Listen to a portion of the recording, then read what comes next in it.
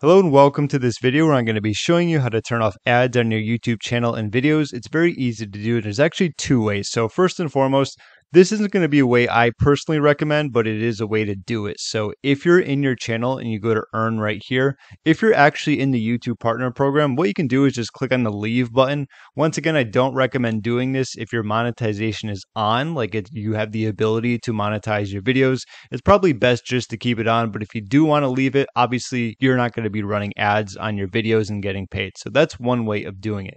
Here's the more efficient way. All you need to do is go to your content and from there, click on the checkbox at the top for your video. Once that's done, simply click on select all.